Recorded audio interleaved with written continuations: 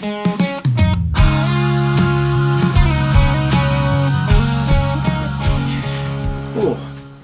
morning, you join me on day 2. I have made myself a cup of tea, and I actually have a confession at the moment, because I'm not drinking full calf tea. I've actually switched to decaf, and the reason for that is that I'm letting my voice recover. I've got a funny feeling that there is something going on there, but I can actually feel cracks in my voice, and I'm actually going through a bit of retraining at the moment in the hope that I can sing in a way that doesn't damage my voice. It might not surprise you to know that sort of my background was in the sort of more rock and roll side of things, so when I was 14 and 15, I was out literally screaming my head off in various pubs and bars in Doncaster and other parts of South Yorkshire with my band The Local Heroes, which was great fun, but it definitely did some interesting damage to my voice. So I'm hoping to retrain, and one of the things that I'm doing is I'm actually going totally decaf with everything in the hope that I can hydrate myself a little bit better. And to be honest with you, I actually feel a lot better doing it. So hooray for decaf, and this is the Ringtons decaf, so I am still being true to Ringtons with that, and it does taste really good, so why not? So I have got a plan to meet ABC today, because I'm gonna borrow his SM7B microphone. You might remember it from when I recorded Notes to Self in this very room. It's just a great microphone for recording live vocals with, because I'm hoping to actually record like the guitar part and put some backing vocals on at the same time. We'll see how that goes.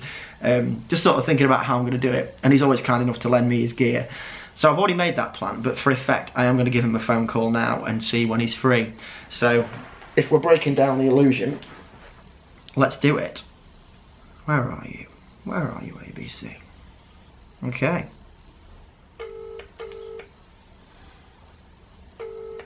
He might not even answer, who knows? He's not going to answer, is he? Welcome to the EE. No. Cool. Well, I am going to go over there anyway, because I'm meant to be meeting him quite soon, so that went well.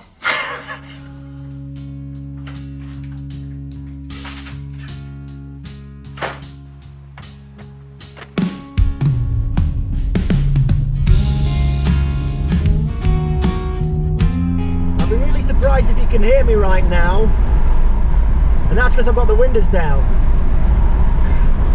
because I'm following a rule that me and my friend Adam, the guy who you saw for like 2 or 3 seconds in the last vlog, yeah, a rule that we used to have, that when you're in Doncaster, if it was sunny, you put your windows down.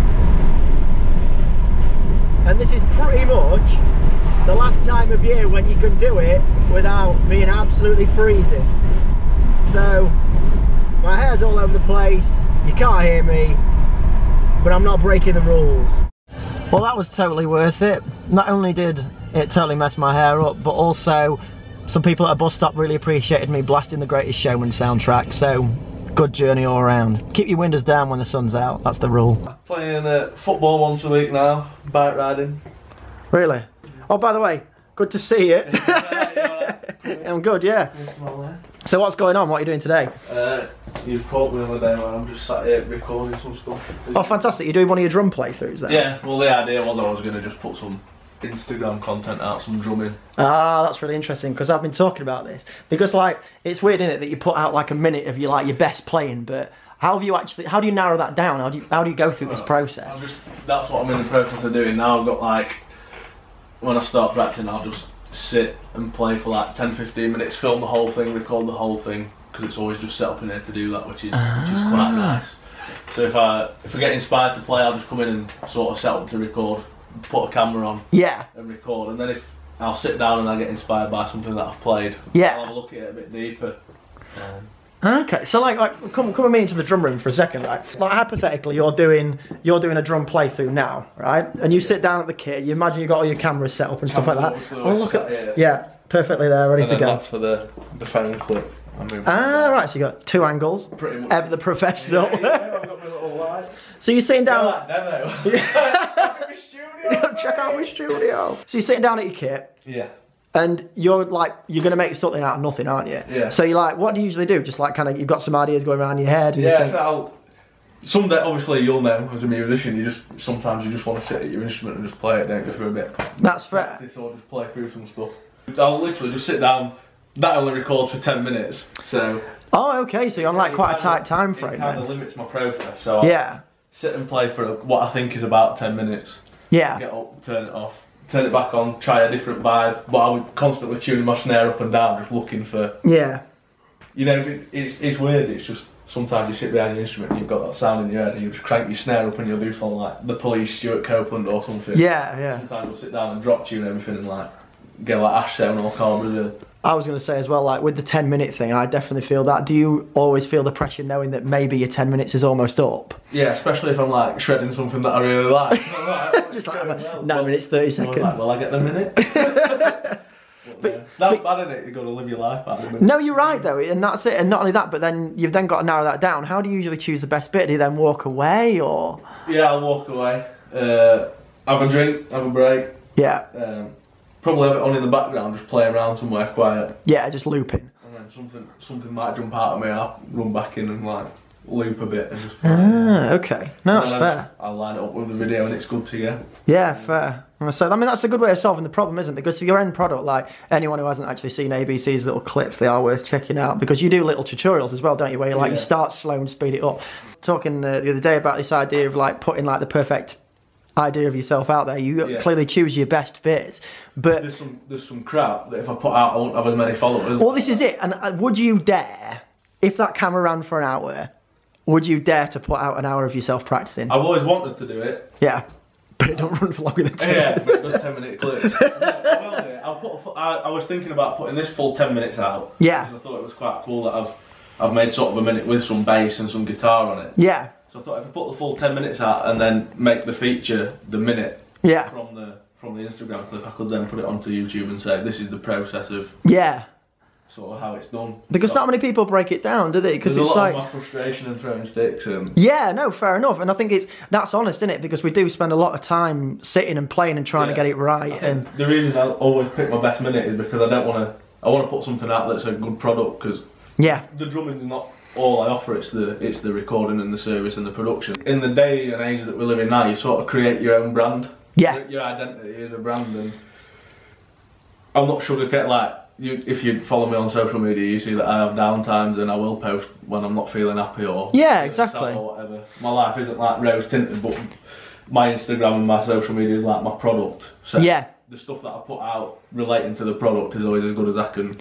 Yeah, exactly. I feel that, and I think to be honest, there's a real element of bravery, particularly in this day and age, where you have to kind of turn around and say, I don't always get this right. Yeah. You know, I've certainly sat there at the piano and played for hours on end just trying to nail like a C major scale, you know what I mean? You're just like, doesn't feel right and stuff like that. But I wouldn't say I'd never show that to the world, but I haven't shown that to the world because, I don't know.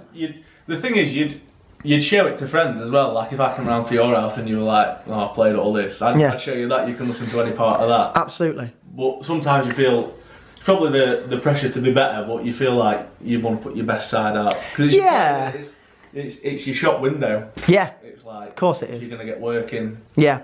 You want to look really good. Like, if my drums sound good, my playing sounds good, you might get drum teching jobs. Yeah. Studio sounds, it all. Absolutely. It makes sense for me to do each element of the product as good as possible. Yeah, totally. No, such a historic location, isn't it? This because Catch me over here. Oh yeah, look! Oh yeah, look! There we go. Look, it's like the Waste of Summer cover again. Oh wow! And then we had what happened there? Was John sat on that? I can't remember. We've sat all over this. So ABC is going for the socks and sliders look, obviously. Footballers do it because it's good for your feet, and now I do an hour 5-a-side a week. I feel like I owe it to myself to have comfortable feet. Well, yeah, you're a professional. Not only that, but I've gone for the total opposite, which is massive boots. There we are. I say massive, but I have tiny feet. My slides are bigger than your boots. Unbelievable. Look at that. There's the back of my foot. There you go. But yeah, the thing is, I'll get to the end of today. That's the thing that you won't experience with this. I'll get to the end of today and I'll feel mint because I'll take my boots off. Yeah. And it just feels like I've really accomplished something.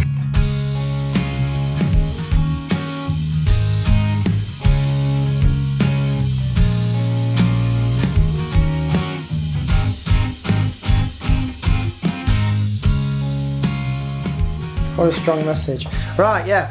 I'll see you. Yes. On Friday. See you on Friday. Pleasure. Thank you for talking to me as well.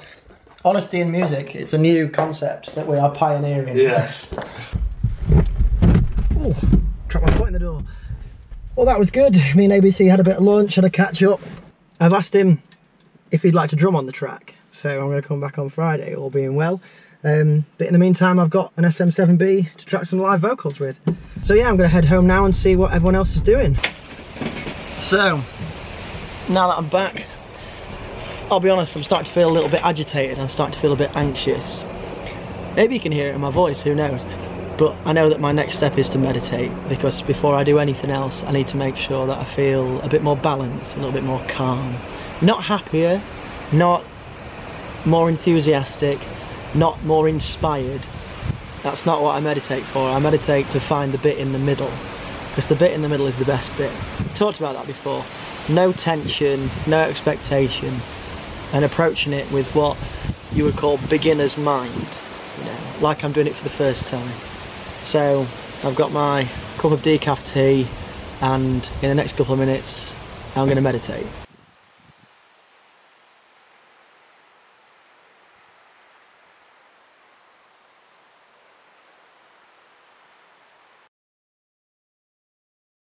Okay, so I'm back. It's a lot later in the evening for two reasons. Number one is that the camera ran out of battery, so I had to recharge that. Really didn't think about that. And also I've been out teaching. I have had some ideas, and I've realised that tonight I actually really do need to get the main parts of the song down, so that when we go into the studio in a couple of days' time, there will be something for Alex to play on. But before that, I'm quite tired and I'm quite hungry, so I'm going to sort that out first. I'm guessing a lot of you are probably thinking this is quite late to have a meal, but it's the nature of what I do. I tend to get in quite late anyway, and I am quite hungry. So I'm doing myself a sort of bacon, mushroom, pasta thing with some cream cheese. Just something simple I like to knock together. Do you want to say that again? Oh, nobody cares. Lizzie just heard me vlogging in the kitchen and said nobody cares, so thanks. Sibling banter. Yeah, really, is that right? What are you doing? Did you see what I just did there? No, what did you do? My face changed. I feel like I was possessed for like 2 seconds. Maybe you were, bye. Bye. Maybe you were, bye. What are you playing on? Roller Coaster Tycoon. Only the true OGs will remember, with a glass of wine, because I'm older now. Okay, there we are. Can't argue with that. What kind of wine is it? I had Pinot. Pinot. Excellent. It's an exotic evening. You got some Colleen Ballinger on. You got a glass of wine. You're playing Roller Coaster Tycoon. Yeah, my phone's died. All right, fair enough. Guess what? Nobody cares. Okay, we're back. So my plan is to sit here with this cup of decaf tea and see how much I can do before I physically cannot do any more and need to go to bed. I'm probably going to be alternating between acoustic guitar, bass, electric guitar, just layering things up, trying to get a sound out of it. I think I know what I'm going to do. I've got a couple of ideas going around in my head at the moment, and I'm just going to try a couple of things. But that's me sorted for the rest of the evening.